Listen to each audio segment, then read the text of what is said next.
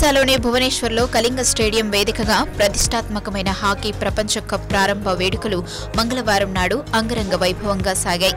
ఈ వేడుకలో సినీ తారల తలుకులు ప్రేక్షకులను ఆకట్టుకున్నాయి. బాలీవుడ్ సూపర్ స్టార్ షారుఖ్ ఖాన్, నాటి కథానాయకి మాధురి దీక్షిత్ తమ నృత్య ప్రదర్శనలతో అభిమానులను అలరించారు. సంగీత దర్శకుడు ఏఆర్ రెహమాన్ ప్రదర్శన కూడా రక్తికట్టింది.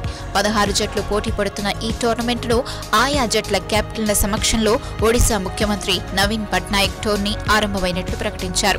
16 జట్లను 4 గ్రూపుల్లో విభజించారు. ప్రతి గ్రూపులోనూ ప్రతి జట్టు మిగిలిన 3 జట్లతో తలపడుతుంది. గ్రూప్లో అగ్రస్థానంలో నిలిచిన జట్లు క్వార్టర్ ఫైనల్స్ కు చేరుకుంటాయి. డిసెంబర్ 15న సెమీఫైనల్స్, 16న ఫైనల్స్ జరుగుతాయి.